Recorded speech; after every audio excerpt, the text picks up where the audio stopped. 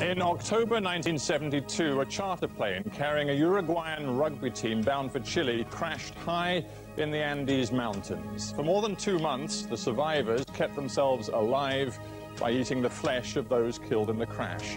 My guest today survived that ordeal. 34 years on, does his remarkable story have lessons for us all?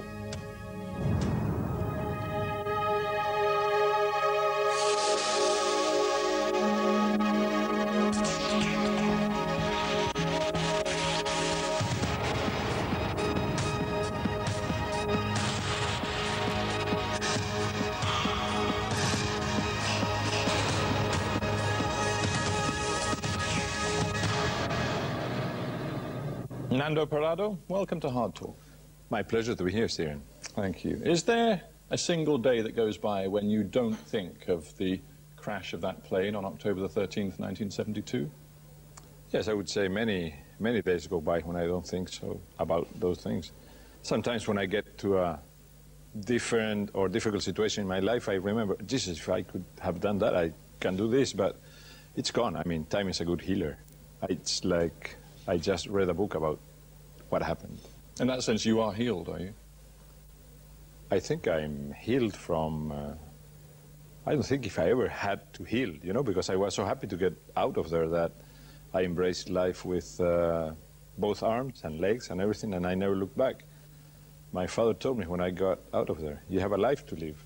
Don't look back. That's what I did. I want to explore that comment of your father later in the interview, but let's look back. Let's make you look back today and start by observing that actually that plane that you were in on that particular day should never have been in the air, should it? The pilots clearly didn't want to fly on that Friday the 13th because the weather was very bad in the Andes. I think that's a lot of things and folkloric things that the press later made bigger, but I think that two professional pilots would never be bullied by a bunch of young rugby players to get off the ground. I mean, the weather was marginal, I think, and we wanted to get to Chile and say, okay, come on, let's go. But the pilots, they are the ones who fly the plane. They could never, ever be pressured by a group of guys who were 17, 18, 19 years old. There were 45 people on the plane. You were mostly rugby players going to play a match in Chile from Uruguay. What was the mood on board as you remember it? Rugby teams are, I think it's a beautiful sport, and rugby team members are quite happy. I mean, we love to play the game, we love to party afterwards, and we were going at the end of the season, you know, it was the last game of the season. So we were looking forward to this trip to Chile, to see our friends there, to see our girlfriends there, to have nice Chilean wine, you know, and but the happy mood was fantastic on the airplane. Do you remember the crash itself? I remember that I didn't have time to be afraid. I just saw that we were flying too close to the mountains, but that took only 3-4 seconds, and then the plane hit the mountain head on. And this is the only plane crash in history, I think, where you can find survivors when a plane crashes at cruising speed and at cruising altitude. And I just remember the sound, the awful, horrible metallic sound. I like metallic sounds, but this was horrible, absolutely horrible. And the roof, the roof of the airplane opened in 1/10 of a second, and then everything was black for me. I fell into a dark, complete, soundless, dark place, which I don't know what it was. Your mother and your sister were on board. Did you get the chance to say anything to them in the midst of this very short-lived panic before you actually crashed? Nothing. I didn't have a single second. I just looked at them and the plane hit the mountain. So my mother died on impact, on the first impact, and my sister died about 5 days later after the impact. She had very bad internal injuries, and she never came back to her senses. She couldn't speak, she couldn't elaborate a thought, but she could breathe, she could look, I could remember her eyes, but she couldn't speak. But you were conscious, you were with her when she died, because you'd been in a coma, but you had emerged from that coma by the time your sister passed away. Yeah, I had 4 fractures in my head, my friends tell me that my head was the size of a basketball, and I was completely covered with blood. And I came back to my senses 3.5 days later, and I crawled to where my sister was, and she died 2.5 days later in my arms. But there was nothing we could do. There were no medical aid kits there, no medicines, no bandages, nothing, absolutely nothing. I'm trying to imagine a young man who has fractured his skull, has terrible injuries, who's actually been left to some extent to die by his friends because they thought he was beyond help. He wakes up, discovers what has happened, and also discovers that his mother is dead, his sister is dying. At that point, do you feel your spirit was almost broken? I mean, that's the situation you're on. There's no way you can change it. And the reality bites and hits you as hard and as fast as, you know, a bullet. I realized I was on a plane crash, my mother was dead, and you're in a different environment. Your mind works on a different wavelength. And so fast, instinct overrides logical thoughts, you know? And then it's like an alien brain that is inside you. And I said, okay, I want to cry, but I couldn't cry. You couldn't cry? I couldn't cry because the instinct said, you cannot cry. Because if you cry, you will lose salt and water with your tears. And you will need that to survive here. I find it hard to believe you were that rational, that logical, as soon as you woke up from a coma and were faced with the prospect of having lost your nearest and dearest. You really could be that cold about it. I think instinct is beyond what we can comprehend, and that's the way I was thinking. I said, what can I do? This is what's happening. This is the facts, and I cannot cry. I cannot cry because my instinct doesn't allow me to cry. So your instinct and your determination at that early point was to survive. You felt no problem about the idea of survival. I didn't want to die, of course. And I think that at the moment that somebody knows that he's going to die, everything changes in 1 second, Stephen. Faster than anybody can even imagine. Let's say that you go to the doctor, the one that treats you every year, and you get there, and he puts his hand in your shoulder and says, Stephen, I'm sorry, you have a week. Maybe. Instantly, your mind changes. It doesn't come to this TV studio, to your next interview next week. It goes someplace else. Another Stephen gets inside that brain. And it's like that. That happened to us, you know? We couldn't be rational. It was another planet, another environment, another life, another pressure. And we changed.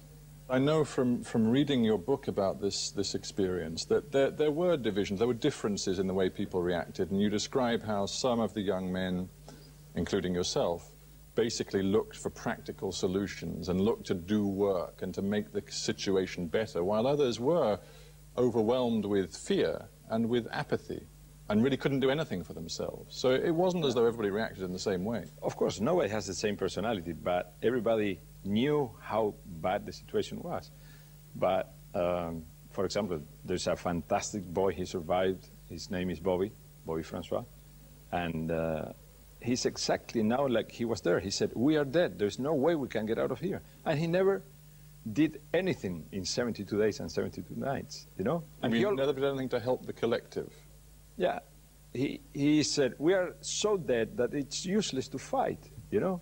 So why should we fight? Let's die as soon as possible. And now he says, I have proved that without doing anything, you can survive. Because you saved me, you see? they saved me, that's what he says. Well, you saved him, but were you at the time furious with him? No, sometimes we got furious with other guys that were more apathic, like you say, because there's also depression, there is fear. Remember, this is only the first 2 or 3 days that these things happen. How does a mind work when you're abandoned to die, when you come from the doctor and you get home and say, okay, I'm going to die? How do you think?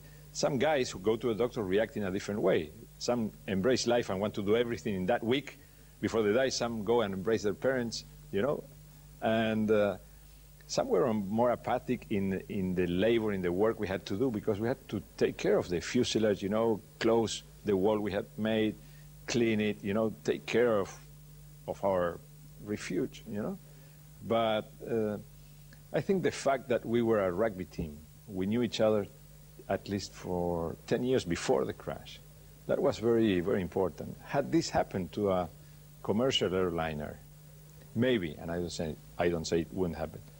Imagine people with different ages, different backgrounds, different ethnics, different languages, people traveling alone, people with their families, you know. If there was a piece of bread on that airplane and I was traveling with my little girl, would I give it to somebody I don't know whom he is? I don't know, you know. I would save it for my girl. Here, everybody was so good. We were like angels. We shared everything. Let's talk about the practicalities, particularly the food. You had snow and you figured out a way to melt the snow for water so you could deal with the thirst to some extent. Some days, only when there was sun. But that was only less than 1/3 of the days. And at that altitude, at 14,000 feet, you dehydrate 5 times faster than at sea level. So you need water, you crave for water. Thirst is unbearable. What can you do? You just put snow in your mouth or ice. But after a week, all your lips are completely cracked and bleeding because there's no chapstick, there's nothing. The temperature is absolutely horrible. And if you put ice and snow, it hurts a lot, but it was the only thing we could do. That's the thirst. And then, of course, there's the starvation. And you describe in the book how... And there's the cold. And there's the cold. The cold is the worst. The cold burns like acid, you know? If you're minus 30 degrees with summer clothes, a sweatshirt, a polo shirt, how slow does one night go by? Have you tried to sleep inside a freezer? You know? It's very long, it hurts, it's bad, it's the most horrible thing you can imagine. Then we'll come to the food, because I'm just fascinated by one description you give where you say you looked on the wound of a young boy who was lying near you in the wrecked fuselage, which was your only shelter, and you say, quote, "I felt my appetite rising as you looked at this wound and this vague scent of blood." It's a very honest thing to write, but also to many people, yeah, an extraordinarily horrible... But you also have to read the previous paragraph and the future paragraph. Yes, we felt that because we were in a different environment. And after not eating for 10 days, it's like being on Mars. What do? You just die looking at the face of the guys in front of you. And we were so advanced as a civilization there, imagine, so advanced that 34 years before society understands things, now people sign papers and say, I'm a donor. I want to donor my organs if I die. And I save the life of my friends, of my family.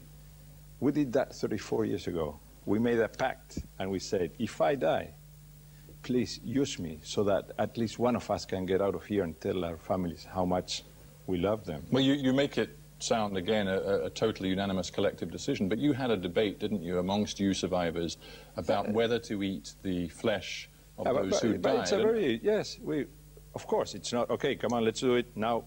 It takes half an hour, 45 minutes, 1 hour to discuss. In darkness, at night, on a 14,000-foot glacier, lost in the Andes. We didn't know where we were. We didn't have a clue where we were. We had been abandoned. The search had been abandoned. We listened to that on a small transistor radio. So if we add all those things to the fear we had, the hunger, the fear, the cold, the thirst, the depression, it comes to a different mind. Yeah, and yet 2 of the bodies outside in the snow were the bodies of your mother and your sister. Yes. You knew that in the end you might have to consume their flesh. Yes. I would give my kidney to my daughter without any problem now, if she would be alive. I don't know if you have a family, but I mean, if you have a son or a daughter, you would. I do. And she needs a kidney. What would you do? We did it with total convincement that it was the only thing we could do. I wouldn't be here. I wouldn't have a family. When you looked at your fellow survivors, and you knew by this time you'd been, let's say, weeks without any prospect of salvation, and as we now know, it ended up being more than 2 months. When you looked at your fellow survivors, did you think that this could come down to a macabre sort of end game, where you would be looking at the last few survivors and each would need another to die to get more sustenance to keep them alive. I mean, at some point, it becomes very brutal. I thought about that, and I said, I won't be here. Because I had, people say, I had that vision, you know, so many people. I saw that coming. What would happen at that moment? What would I do? Maybe I would be dead because people were dying because of avalanches, of gangrene, of a lot of things. And I said, I won't be here. I'm going to get out of here. I couldn't get out of there earlier enough because I was not prepared. We didn't have equipment. We didn't know where we were.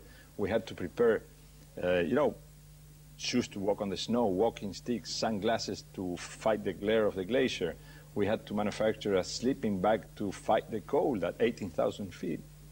But I saw, this will come to that, what you're saying. What will happen? I'm not going to be here. I'm going to be dead on the mountains. Well, did you, never mind the physical death, but did you feel morally degraded as you had to eat more and more of the bodies outside of the fuselage where you were sheltering? Bones were just strewn around, human remains, as you had to eat them. Did you feel towards the end of this terrible ordeal that your basic humanity, your spirit, was being degraded? No, I thought that we were so elevated towards a different wavelength of survival, of fighting for our lives, that life came to such a spiritual way of being, such a beautiful thing to fight for your life in that way. Now when I see people that, you know, they just throw airplanes into buildings or they just blow themselves up and kill kids, and that's degrading. That's absolutely the worst thing a human being can do. But try to survive, it's the opposite, you know? The opposite of death is love. The opposite of death is fighting for your life, not looking to die. You stress love. The opposite of death is love, you say. Some of your fellow survivors talk about God. And indeed, because you were one of the two who in the end left the wreckage and went to seek help, they've described you as the sort of the vehicle by which God, used by God, to deliver help to everybody. Do you see it that way? Do you feel you were used by God? I prayed as much as they did, just in case. But I also had my own plans. I said, I have to get out of here. One of the guys who died there, Arturo, he was 19. And when you're 19, you only think about girls, sports, and some studies. And he read a lot about theology, and we discussed with him a lot in the plane in those long nights about theology. And we came to some conclusions, and he said, we must be allowed to doubt without guilt. All the religions punish you if you don't believe, if you don't have faith. You know, you have sins, you go to hell, you go to heaven, you have to do such and such things. But we found a God that's different, a God that doesn't have the logic to kill my family and save me. You know? Why? They were much better than I was. My friends, the guys who died, were much better than we were. Well, did you feel survivor's guilt? No, whatsoever. We are so happy that you cannot even imagine. We feel the loss. Why not? I mean, I wish I had them. Panchito, Aval, and Guido, my two best friends since we were 6 years old, they died. And your mother and your sister. And my mother and my sister. Any guilt about no, the you know fact why? that they... Because when you understand that you cannot modify what happens, if I could be able, I would be a magician or some kind of spiritual being that could modify it, but I would go back and modify it. I can't. Did you find complete understanding from the family members of those who had not survived and who had been eaten when you emerged and told your story of survival? Absolutely, up to now. I mean, we belong to the same neighborhood, to the same community. And they wrote a letter to us and to the newspapers and to the media. And they said, we are lucky that there were 45 people on board so that we can have 16 sons back. Remember that we belong to the same community. They took us to school, you know, on Mondays and Tuesdays, my mother on Wednesdays and Thursdays, you know, all through our lives. So we know them since we are 6 years old. And they understand that nobody chose to live or to die. Were you selfish Is that one reason you survived? Selfish about, I don't know what, over there. Well, selfish about all sorts of things one can imagine. Selfish about making sure you got a decent place within the shelter to keep, not warm, but to keep out some of the bitter cold. Selfish perhaps about sometimes making sure you got a bigger hunk of meat. I don't know, but I know just having talked to Holocaust survivors, there is something deeply selfish about the will to survive. No, I think that leaders sometimes are completely opposite to what people think. I think leaders have to be compassionate, have to be friendly. And in the first book, Alive, which is written by the 16 survivors, 15 described me as the most gentle character there. You know, I never used my powers for anything. I helped everybody. I sacrificed my places. I gave them warmth. I embraced them. And then I saved them. So I think I'm not selfish. Why have you written a book, as you have done, so many years, 34 years now, since this crash? Usually when something happens, you know, mountain tragedy or sailing tragedy or something happens, the people involved write a book and 6 months later it's out. I waited 33.5 years to write it. Why? I don't know. Is it a different book now than it would have been if you'd written it in the months, maybe the couple of years after the event? No, this is a book I couldn't have written 10 years ago. This is a book about my life, about my family, about everything that happened to me after the crash. I couldn't have had an outlook on my life. No, I couldn't have written anything like this before, no way. And I wanted this to be a present for my father. I wrote it for my father, for my family. I want to bring you back to your father, because we began with your father, Yes. and what he said to you. Don't let this event be the most important thing that ever happens to you. Haven't you actually made it the most important event by writing this book? I think that if we want to be perfectly honest, this was a big thing. It could have been anybody's life, you know? It's, I cannot get away I get away from it, but I have a stamp in my back, you know? For 25 years, I never looked back. I never spoke about it. I was busy building my businesses, racing my car, my offshore boats, having my family, having my friends, you know, building my television station. One day I started to write for my father. And we are all creatures of what we have learned, what they taught us, the mistakes we have made, and that's what we are.